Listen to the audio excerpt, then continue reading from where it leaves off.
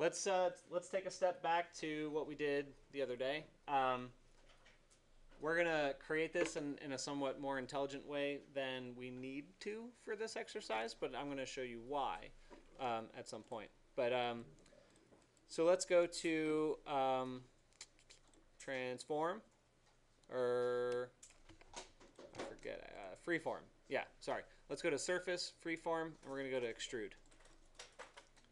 So if you guys recall, extrude is going to ask you for a base geometry to extrude, which is pretty easy. Just extrude, right? Not linear or anything. Nope. This is surface freeform. So it's going to ask you for the base geometry, which is this, and they're all going to shoot upwards once you provide. Oh no, it doesn't have a default vector. That's right. Okay, and that's going to ask you for a direction. Okay, so for the direction, I want it to be very clear to all of you that the surface will have what's called a surface normal.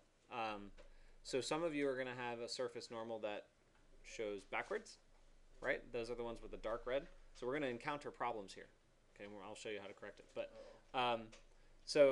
and we're going to find the surface normal, and we're going to extrude along the surface normal so that we can put it on a curved surface. And I think this is the first time we've done that, right? We didn't find a surface normal yet, right? Okay, do you know what a surface normal is? No. Okay, I'll explain it. The best way I can explain it is by letting Google do the work for me. No, I'm just kidding. I could explain it just fine. But they have really cool graphics that explain it very well. You're recording this, right, Kevin? Yes. Excellent.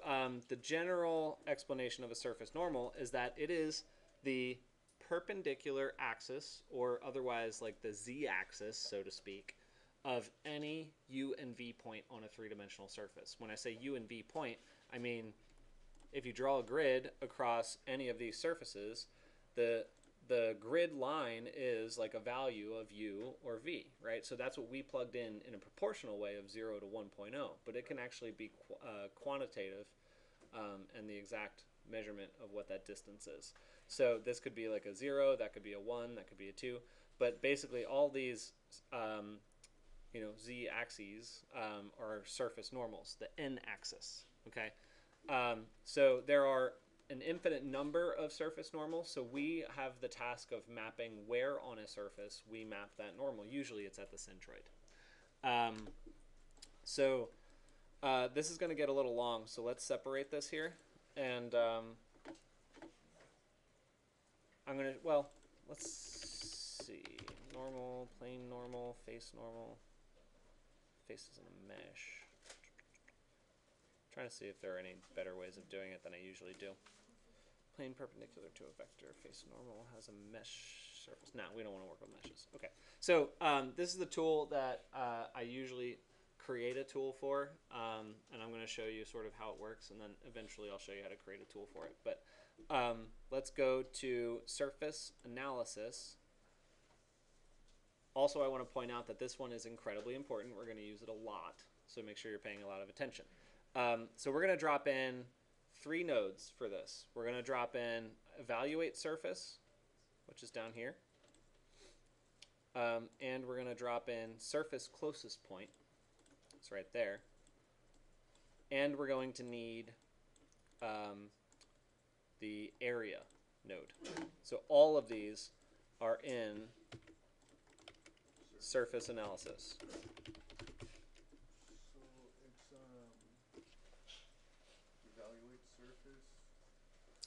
Evaluate surface, which is down here, surface closest point, and area. All right, so the way that these are configured might look a little confusing right now, but basically the surface gets plugged into area. Surface closest point is going to find the closest point on a surface. So the surface is basically going to be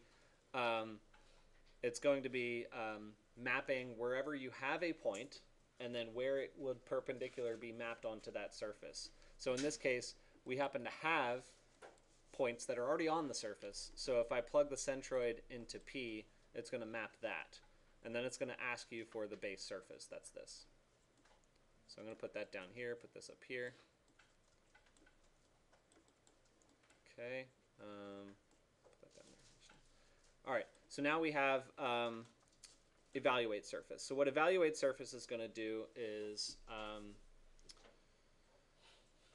I think it's going to change it into U and V coordinates so that it can read in 3 dimensions, if I understand that correctly. Because that description doesn't really tell me anything. So what is important, though, is that the UV point here is going to be plugged into the UV point of evaluate surface, and then the surface itself is going to be plugged into S. Right? So this configuration, you're going to see this configuration a lot. And so what that gives us is a list of normals. That's these. Make sense?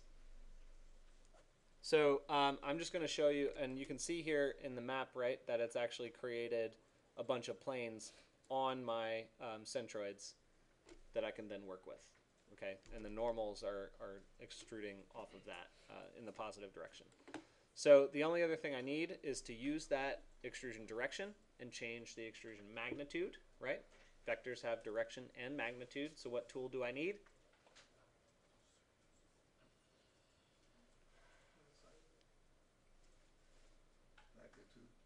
Amplitude. Yeah. Under vector, we're going to go to vector again, and we're going to pull amplitude.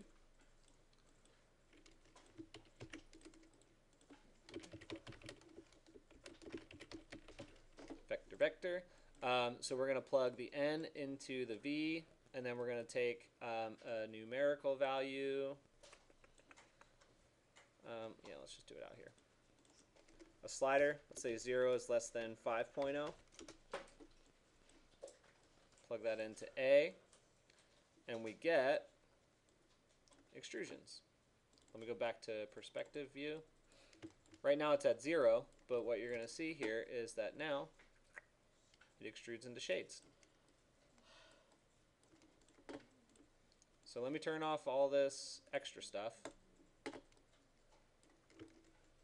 Looks like architecture, right? Oh, yeah. Pretty cool.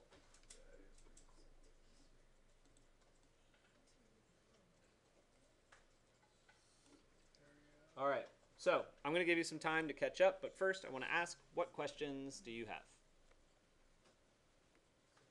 Yeah. Mine's not working. Is it because my surface is flipped? Is it extruding the other direction? Or it's just not working? Okay. It should be, if you have a flipped surface, it should be extruding the other direction. Oh, yeah, it's the opposite direction. Yeah? Yeah. Okay. So just flip your surface. There are a couple, actually I'll walk through that in a separate video here, but how to like flip the surface in a, if you already have like your model built, you know, in a complex way and you don't want to flip your surface in Rhino, I'll show you how you can do it here.